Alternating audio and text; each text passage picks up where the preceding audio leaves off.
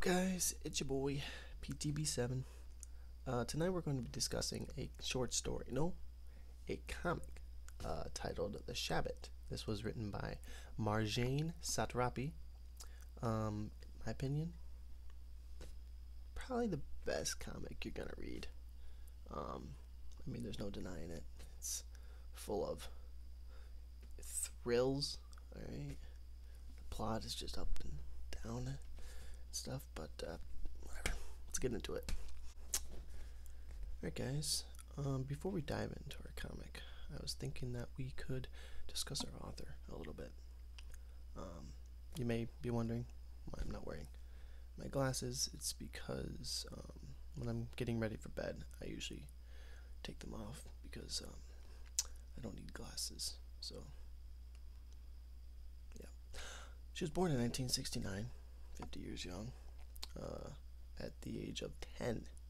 The 1979 Iranian Revolution began.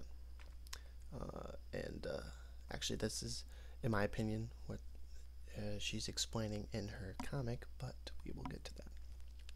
At age 14, she was expelled from her French language school for hitting the principal, who demanded that she could not wear jewelry.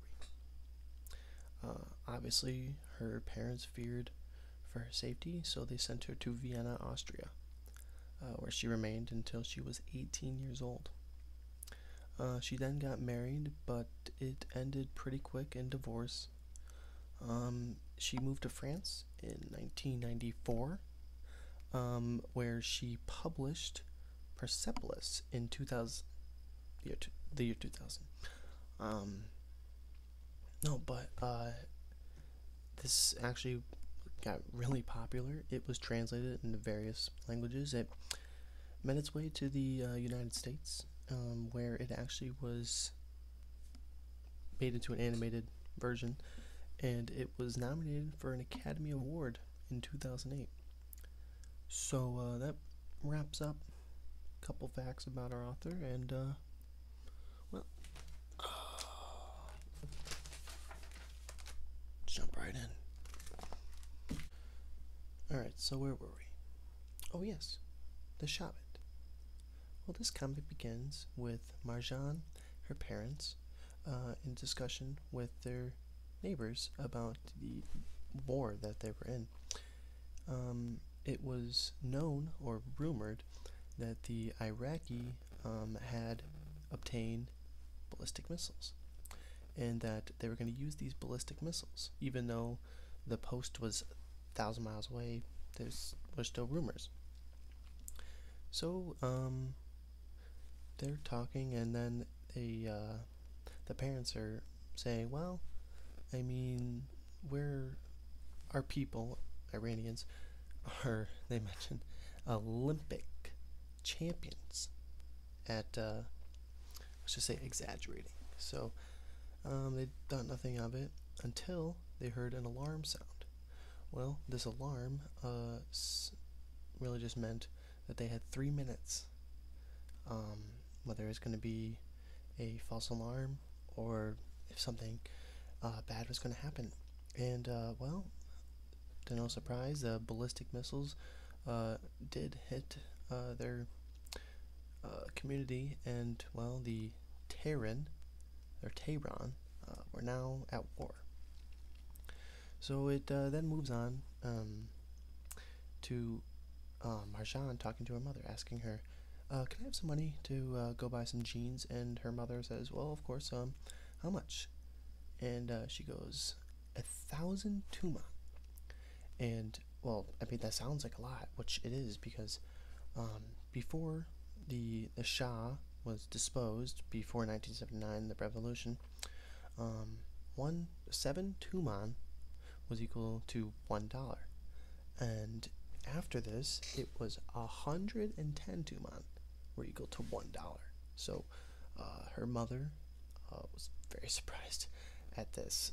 So Marjane was at the store, and she was with her friend Shadi, and they heard a loud boom. So Marjane called for a taxi, and she asked to go home. Like, obviously, she wanted to know if everything was alright. So she gets home, and then she sees a large crowd at the front of her street, and the crowd was saying that it hit at the end of the street.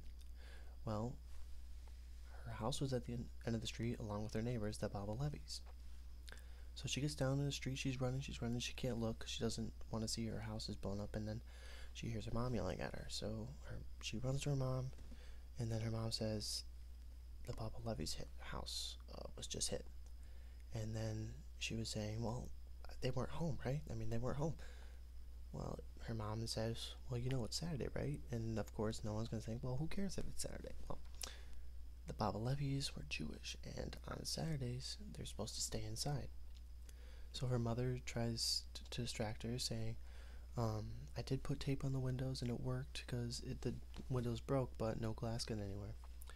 And Marjan runs to the house, and she does see her friend, or the Baba Levy's daughter, Nada, who received a turquoise bracelet for her birthday from her aunt.